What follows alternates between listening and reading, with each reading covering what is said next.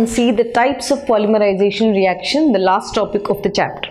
So in types of polymerization reaction, we are going to learn about addition polymerization, that is a mechanism, as well as condensation polymerization. So let's write, what did I say just now? We have addition polymerization as well as condensation polymerization. So when I speak about addition polymerization, basically you have to remember three important concepts. Addition polymerization. So this is also called as chain growth polymerization. Means there is increase in chain, increase in length of the chain, polymeric chain. It goes on increasing, propagating. Chain growth polymerization. Done.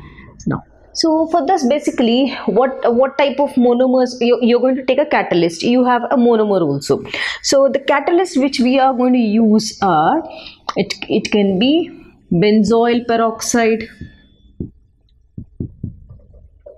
it can be acetyl peroxide,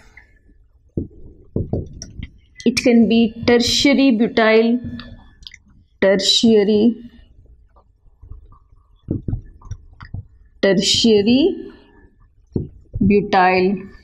peroxide. It can be anything.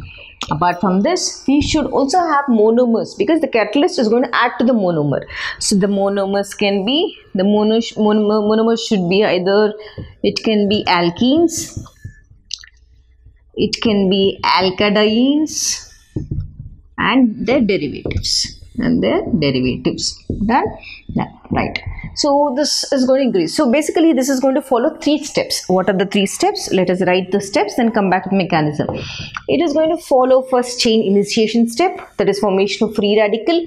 Chain propagation step, increase in the chain length. Chain termination step, where the whole reaction terminates and forms a complete polymer. So let us write, first it undergoes chain initiation step. Second would be chain propagation step. Third would be chain termination step. Okay. Let us come back and see one after the other. Chain initiation, chain propagation, chain termination. Let's start with the mechanism now. So I said you require a catalyst, or you also require a monomer. So basically when I have to speak about the first step, it is chain initiation. So in this chain initiation, what is the main concept? The main concept is formation of a free radical, which follows free radical mechanism. This you are going to write for the examiner to show that you are clear with the concept. Formation of phenyl free radical. This is what you are going to write. That means you're going in a right way to explain the examiner. So first you are going to take the catalyst, that is benzoyl peroxide. So what is the formula? So C6H5. Here also C6H5. Then you have C double bond O, C double bond O. I said peroxide. There is a peroxide linkage in the center. This is benzoyl peroxide. Now, first there is a shift. There is a breakage of the bond here. Exactly, it cleaves in the center. When it cleaves in the center, what do I get? This is till here one repeating unit, this is one more. So I can write it as 2C6H5, C, like C here. I can, this is breaking, isn't it? Right? So CO double bond O.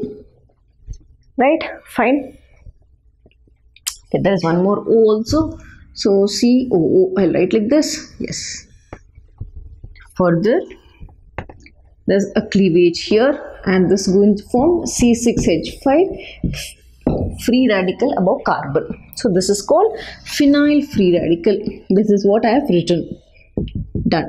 After this phenyl free radical is formed in the chain initiation step only, I said this is the catalyst. Now we require a monomer which should be an alkene, alkadiene or derivatives. So I am going to take that free radical. Done. I am going to join it with an alkene. This is a monomer. Right? This is your phenyl free radical. Now what happens when these two join together?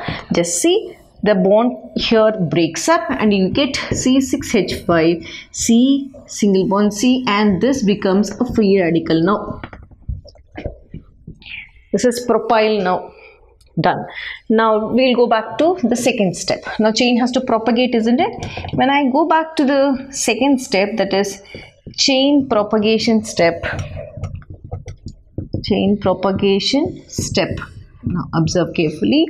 In the chain propagation step, this further adds to one more monomeric unit. This repetition goes on. C6H5, CH2, CH2 free radical adds to again one more alkene. So again this double bond breaks up and this joins. Now see here, you have 3 plus 2, 5. This is going to form C6H5, CH2, CH2 is here. One more CH2, this bond breaks up. And you have CH2 free radical. Now from 3 it has become 5. Done. So what is repeating in this? You're finding this unit is repeating every time. So you can put this as a repeating unit. So this goes on every time. One more alkene adds in, it forms free radical. Now when it has to come to the chain termination step. Chain termination step. Done. Yes. Now observe carefully. In chain termination, like this, two free radicals are going to combine together. I'm copying the same C6H5, that repeating unit, CH2, CH2 taken n times, and CH2 and CH2 free radical plus, I'm going to write one more C6H5, CH2, one more CH2. Again, I am repeating the same unit, CH2 free radical. These two will join together. How are they going to join? When you just start. This should be one terminal, this should be one terminal. So write down C6H5 and one more terminal, C6H5. You have in between these, join them. CH2, CH2, terminal.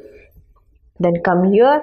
So this becomes CH2, joined with one more CH2. Then you have this term, isn't it? Okay, I don't have place. I'm writing that here. So from here, I'm coming back to this point. You have CH2, again CH2. You have one more CH2. This is CH2, which is repeating, and the leftover C6H5. I'm writing it down. C6H5. Now let us see. 1, 2, 3, 4, 5, 6, 7, 8, 9, 10. 1, 2, 3, 4, 5, 6, 7, 8, 9, 10. So this is ending, terminating. This is also terminating with the repeating unit here. So this is your chain initiation, chain propagation, and chain termination.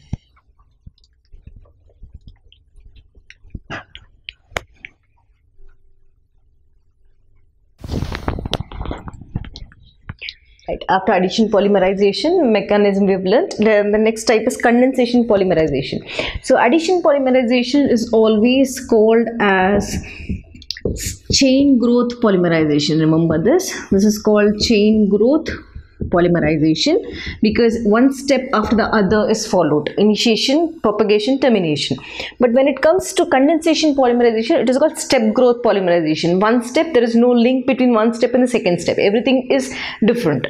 So I've already done under one video where I've named it as Terlin or Dacron. I've shown you the condensation and preparation of Terlin or Dacron, and where I also showed you like one Buna S, Buna N. Please go through the video. You'll have a clear explanation there. So addition, in the exam if they ask you, other name for addition polymerization is chain growth polymerization.